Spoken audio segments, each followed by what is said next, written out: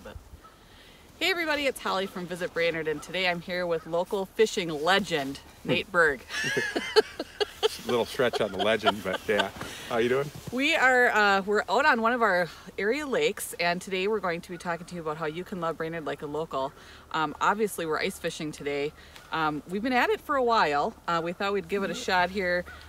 We've kind of been what do you call it? Hole hopping. Hole hopping. Yep. So there's a little bit of a process to how Nate fishes. I know that Nate has been fishing forever. Yeah. Like it's been in your blood, right? Oh, absolutely. I grew up. Oh, I missed one.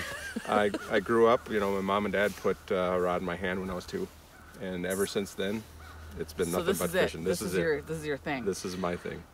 We kind of wanted to talk a little bit about the process of who should be calling you to guide. What should they expect? And you do this year round. Yes. Yeah, I'm a year-round guide. I take out anybody. That means anybody that has never fished before, all the way up to the most experienced fisherman out there, because there's one. Even I hire a guide if I go to places that I've never been, right? Because the whole idea is to try to catch as many fish as possible in as short a period of time. So nice one. It's a nice bluegill. Yep. Yep, it's decent one. Throw them back. So yeah, I mean, use guides as a tool, always. Either to teach yourself how to fish, or learn area lakes, or whatever. So I think that's maybe a misconception for a lot of people. A lot of people maybe think I need a guide because I have no idea what I'm doing, and I'm kind of in that role. However, I know that there are people out there who are looking for different ideas and different ways and a different process and how to catch fish. Another great reason to call a guide. Oh, absolutely, absolutely. So when somebody calls you and they want to do a guide, you know, what do they need to bring their own equipment? Do they need insurance? Do they need a license? Okay. Tell me about that. Yep. I supply all rods, reels, tackle, bait. I would have to bring nothing. Right? Nothing. Just your clothing, right? Obviously, you got to buy a fishing license. Okay. Because we don't supply those. Okay. The one thing that I suggest to everybody that talks to me, even if they're not going to hire me, is make sure that your guide is insured. That's huge, because you got a lot of people out there that are guiding that are not insured, and if something would happen and they don't have enough money to cover it, that could be a dangerous situation for everybody. Problem, so for sure. Just make sure that you're hiring an insured guide. Okay, and that's just a simple question. Yep, absolutely. Are you insured? Yep, and that's something that not very many people ask me, but I always make sure I tell them. Okay, good to know. Good little tip. Yep. So obviously we're here on the ice today, but you will fish any time of the year. Correct? Oh, absolutely. There's about the only time I'm not fishing is when the ice is leaving in the spring. Okay. That's about it, because you can't go.